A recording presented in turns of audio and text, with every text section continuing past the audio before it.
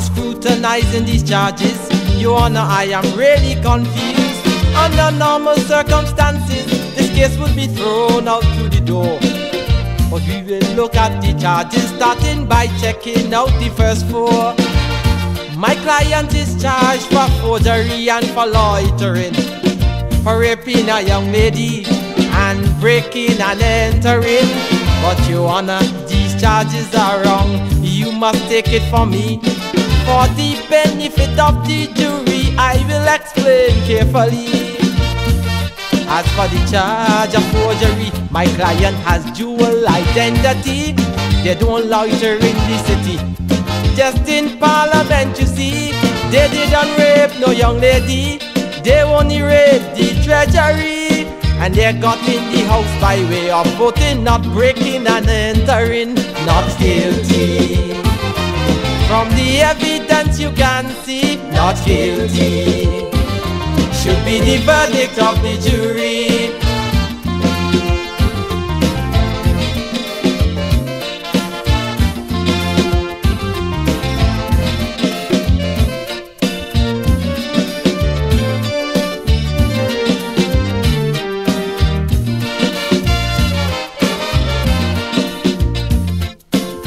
I was planning to enter a no-case submission, but I just wanted to prove that I don't fear the prosecution.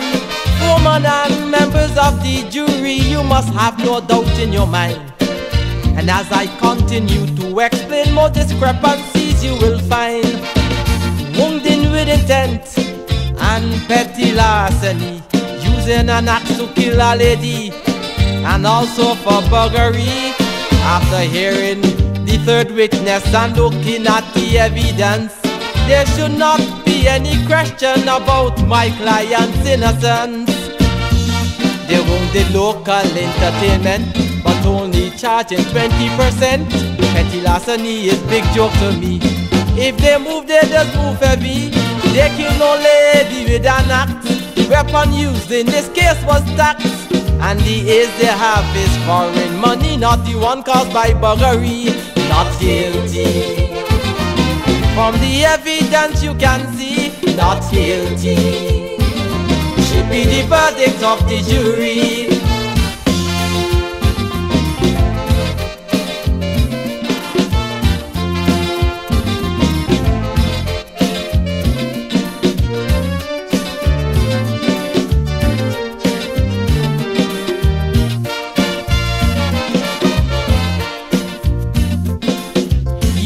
Should be convinced when the judge does his summation. The law he will quote to you will lead you in the right direction. You good men and women of the jury, all the street talk you must ignore. The last four charges I will explain should convince you even more.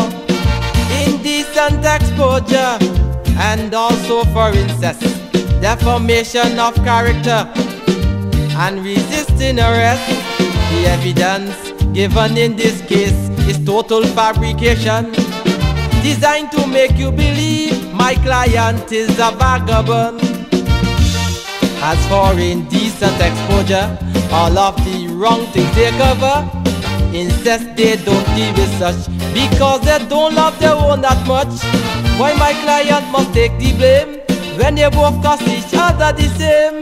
Of resisting arrest, they have no fears, they will resist the next 5 years. Not guilty. From the evidence you can see, not guilty should be the verdict of the jury.